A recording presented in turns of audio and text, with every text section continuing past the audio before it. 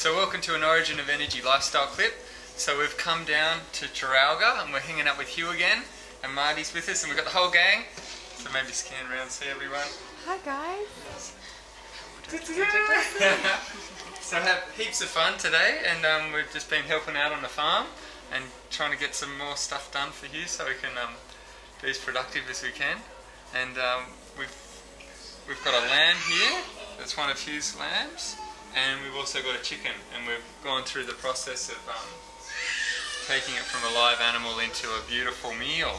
And Marty's transformed the lamb over here, so Marty, if you want to talk. So what we did today, obviously we slaughtered the animal, and then and then I deboned the centre part, so the shoulders, which were here, the neck, and then the midsection of the lamb.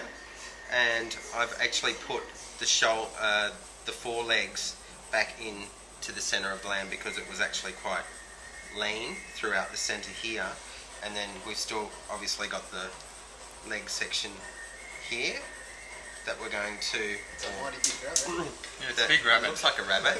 That we're going to cut on either side of the tailbone there, and then I'll just take these bones out there, and then we'll butterfly those on the barbecue, rubbing them with some rosemary, garlic and thyme and salt that we've chopped up finely.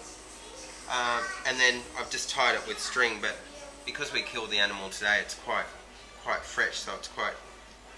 The meat hasn't set yet. Yeah. The meat hasn't set yet, so it is quite hard to sort of work with. But that's where the backbone was. So that's your the saddle of lamb, and so we've just tied it up, or I've tied it up, and then I'm just going to tie it right around and then go loop it back through there, so it's a nice tight little roast that we're going to roast on the barbecue.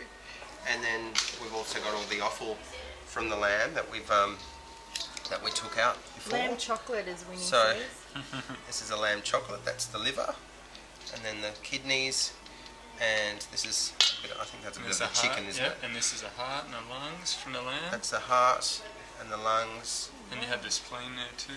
Yeah. And then that's a spleen right there. The spleen was here. And then we have the chicken. That's the gizzard. Gizzard. And we cut that open, cleaned it out. We've got the lungs. And that's the liver from the chicken as well. Wow, look at that colour. Oh, it's beautiful. How deep. It's just like you never get that because normally you get them amazing. bleached before you get them into such. That's what they should look like. Is it from the bleach or is it from the feed? I think it's both. Both, and then also unbleached. Unbleached. But then you were saying the chlorine when they go through the mechanised process probably hits them as well. Yeah. So it's a great way to really connect with our field, to go through this and learn about the whole process. It's awesome here. Cool. Yeah. So we're all going to get heaps of work done as well tomorrow, and that's our exchange for this beautiful meal that Marty's prepared and Hugh's provided beautiful produce for, and it can't get any fresher. And this is just such a great way for us to reconnect with where our food comes from and to really take responsibility for that connection, which is really cool. And then we've got the chicken over here. And so what are we doing with this, Marty? So again, because we want to cook it on an open flame, Aaron's done the whole thing from killing it from processing it, pulling all its feathers out, and then we've butterflied it out. So we've butterflied it down the backbone, as opposed to butterflying it from down this way where you dry out the breast if you did it on this side of the actual chicken. And then we can just take out these bones as well. So that's like the clavicle, and it joins into the scapula. And then we're going to rub that basically with the same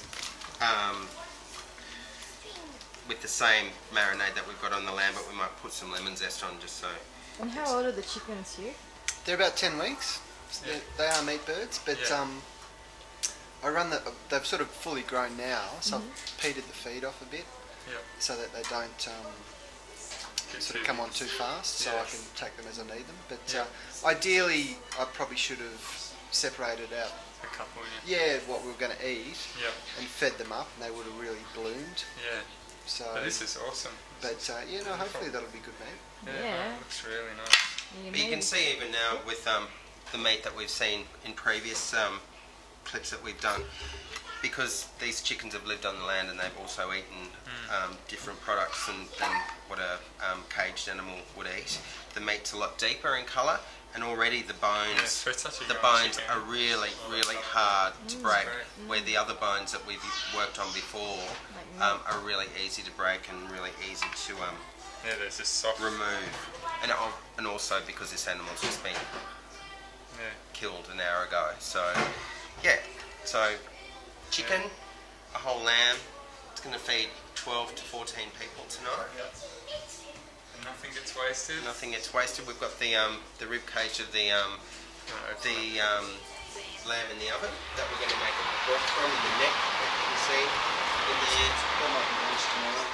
tomorrow. We're cooking it on a fire out there. How cool is this? It's all happening. So we can do it. We can reconnect with our food supply and do it in a way that's humane. And It just takes a day. it takes a bit of work, but we're going to get it down. But you know, that was really cool. So I'd like to thank you, Hugh, for Thanks for coming. Like, and the work you've done already is awesome. And Emmy for your hospitality. Yes, so we'll see you next time. Keep having fun, and know it is possible. You can do it. Ciao.